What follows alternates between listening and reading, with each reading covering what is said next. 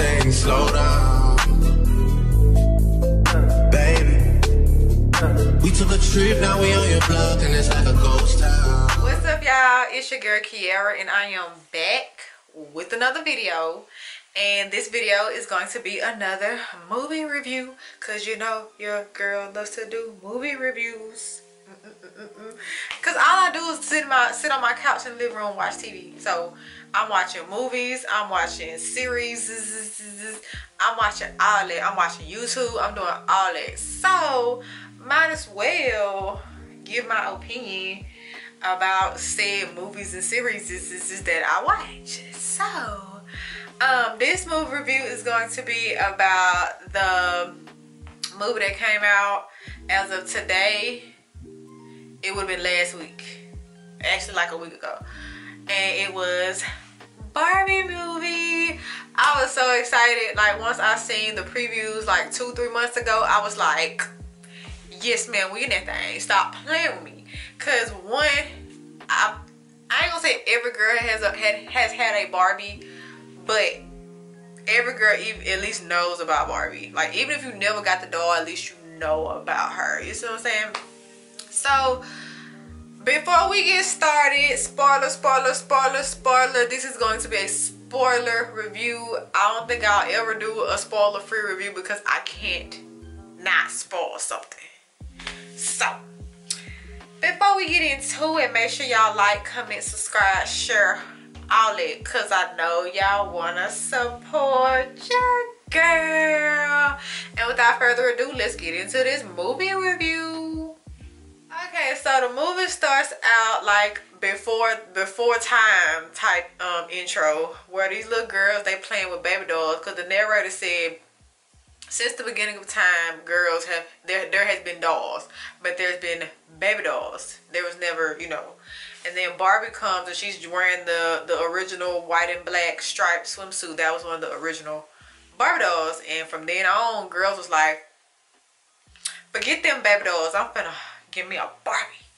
And from what I remember, the Barbie was invented in 1959 by a lady named Ruth. Was it Handley? I think it was Ruth Handley. Excuse my Handler. Excuse my air conditioning if y'all heard it come on. But Ruth Handler, the creator and inventor of the Barbie doll. And ever since 1959, Barbies have been flying off the shelves. All this, that, and the third. So it was a whole little monologue about how Barbies came to be, and then it zooms over Barbie's Barbie land, and it's like, it's not imaginary, but it's its own universe. Like, it's another dimension type situation. And the main character is Margot Robbie. She is the stereotypical Barbie. Like, she doesn't have a job, nothing. She's just, when you think of Barbie, this is who you're supposed to see, right? So the movie starts with her waking up, making breakfast. No, waking up, taking a shower, getting dressed, making breakfast, all that stuff, right? And it got Lizzo in the background singing Pink, which was, she was basically singing what was going on in the movie at the time. Like, she was actually singing what was going on. And all the other Barbies that live in the cul-de-sac with her, they do the same routine every morning. So she does this, she does all this, and when she gets in her car, she doesn't walk and get in her car. She like floats in her car, because they're trying to mimic how girls play with dolls. You don't have them, you don't grab their legs and get them to walk. You pick them up and you put them where you want them to be. So they try to play on how girls would play with a baby doll or a Barbie doll. And so she goes to she ends up just going around town running errands. She went to a press conference with President Barbie, which is played by Issa Rae. That's my girl. That's my girl. I was so excited to see Issa and Barbie. I was like, yes, so excited. I love Issa so much. And then she went to a courthouse where she was sitting down observing, and then she went somewhere else, and Barbie was just making her rounds basically, and everywhere she went she had a different outfit. Like, girl, where is the suitcase at? And Then she went to the beach where she saw Ken, and apparently Ken was basically Barbie's accessory. He never had a identity of his own. That's gonna play a big role later on in the movie. So Barbie, basically Ken's day did not go well if Barbie didn't look at him. Like, Ken was made for Barbie and not the other way around. Get it together.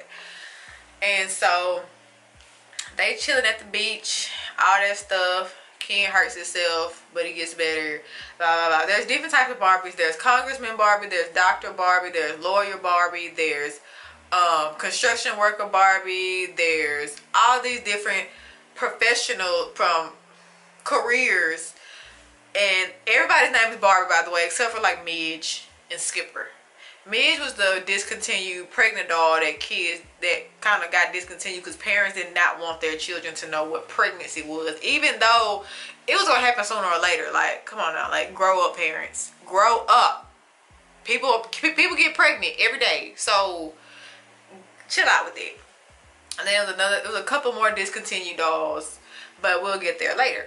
So at night, Barb about to have her little party or whatever. She have her party like she do every night. Basically, in this town, the day repeats itself every day, just like the day before and the day after, and on and so on and so forth. And Ken just want a little love, man. Ken just wants some love. He thought that Barbie loved him. He thought that him and Barbie was supposed to be like this, but they really like this. And Ken was like, "Can I stay over?" And she was like, "And do what?" And he was like, "I don't know. Whatever boyfriend and girlfriends do." She was like, and so she was like, "I don't want you here." Just straight up, "I don't want you here. Go home. It's girls' night." And he was like, "Oh, okay." And he left. Then Barbie wakes up the next day. No, during the party, she was like, "Do y'all ever just feel like dying?" And like the party stops. Like, she's never had that thought before. And then she rephrases what she said and the party continues going. The next day she wakes up, she feels like crap. Her breakfast was burnt. The shower was too hot or too cold. And she fell off the roof of her house. And she was like, "What's really going on?" This and that. And then when she gets to the beach, she steps out of her shoes and her feet. You know how Barbie feet are arched to the gods. Her feet just fell flat. And so she showed them to Dr. Barbie, and everybody like went crazy and like, "Barbie, what's wrong with your feet? You need to get that checked out. Like, what's really going on?" So they suggest that she goes to Weird Barbie's house. And Weird Barbie is the Barbie that children play with too much. And they start messing them up, like cutting their hair, right on their face in permanent marker, putting them on whatever clothes they find, whatever. And for some reason, this Barbie was always in a split because the girl just had her legs in a split for no reason.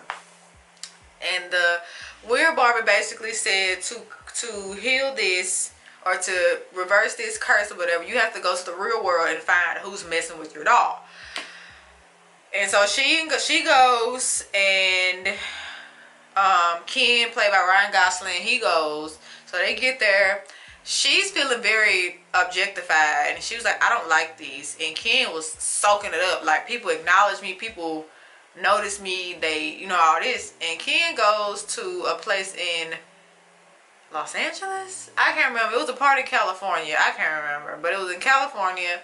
And he went to this building where it was basically all men. And so he was like, "This is where I need to be. This is the definition of masculinity. I need this."